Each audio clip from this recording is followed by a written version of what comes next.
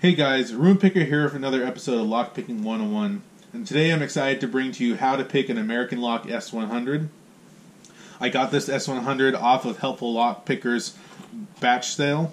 You can see we got the AMS 100 key-to-like master keyed, and we got key number 8, which is awesome because the 8th key, or the key number 8 that he showed, actually had the best bidding out of all the worst bidding, I guess is the best way to put it. I mean, all these S100s don't have that great of bidding, but key number 8 had the best one out of the ones he showed.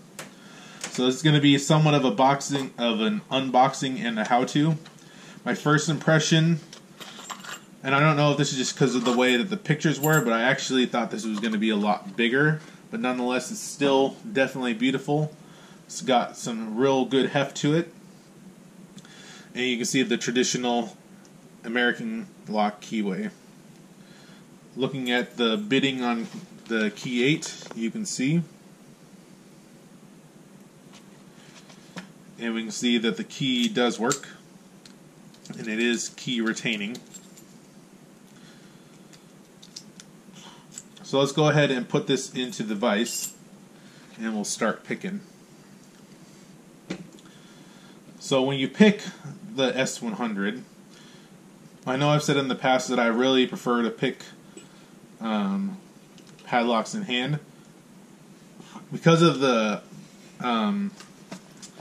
weight of this one and the tension control you need and the shape. It's actually easier to pick this in the vise, but it's not impossible to pick it in hand.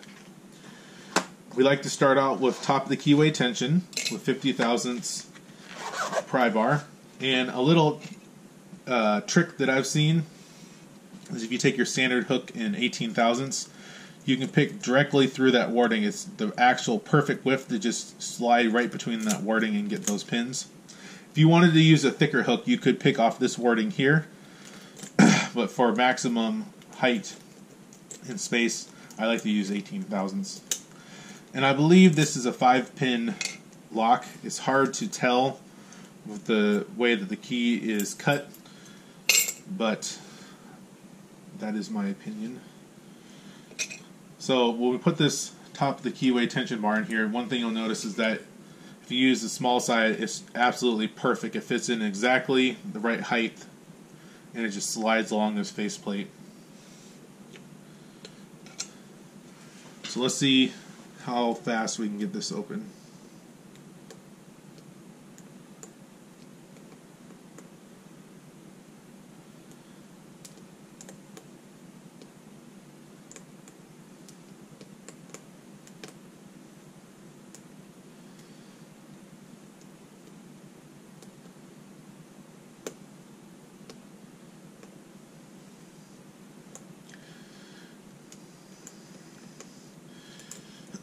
This lock has a lot of serrated standard pins and serrated spools, which is traditional for a master lock, or sorry, American lock. And so if you put too much tension on here, I got to be really careful. You will overset and it'll catch those pins. Let's see if we can get into a false set.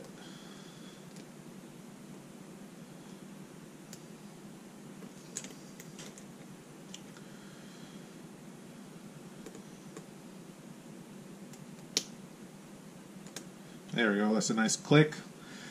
Started our false set. Pin 1 appears to be as, can we save it? That is the question. I'm putting tension on my pick.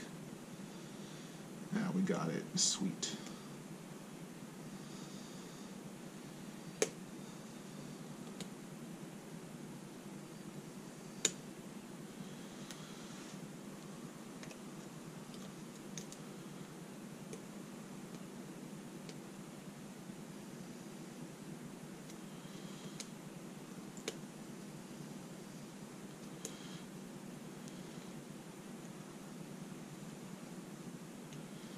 I think this pin 2 is the only one holding us right now. Let's see if we can get that. I have to pick off this ledge. Come on. Got it. Yeah, when you get in that deep fall set, that pin 2, seems you got to do a little major counter rotation to get that, which is pretty awesome. Let's go ahead and lock this up. So you can see picking it in the vise makes it a little bit easier. You can see trying to do that counter rotation in hand definitely would be difficult, along with holding it in the shape of the lock. Usually square locks are a little bit more comfortable in hand. But that's all I got for you guys today. Hopefully you guys like this video and this kind of content. If you like, comment, and subscribe. And I hope you guys have a wonderful day. Thanks. Bye.